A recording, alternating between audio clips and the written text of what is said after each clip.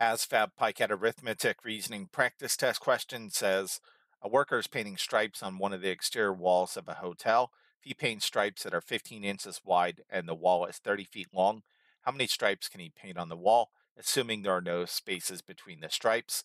So, most of you would say we're going to do 30 feet, that is the length of the wall, divided by 15 inches, that is the width of each of the stripes.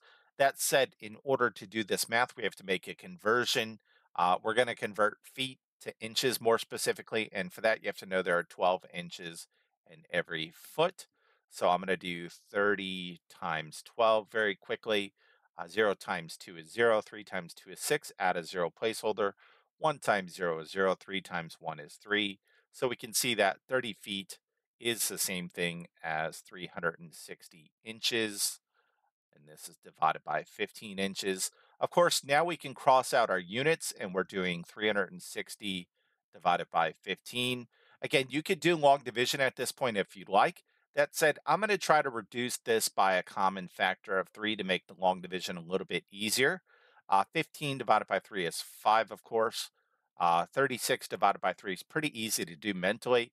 3 goes into 3 one time. 3 goes into 6 two times, and again, just bring down that 0.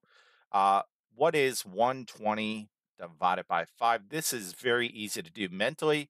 That said, the long division likewise is also pretty easy to do. 5 goes into 12 two times without going over. 5 times 2 is 10.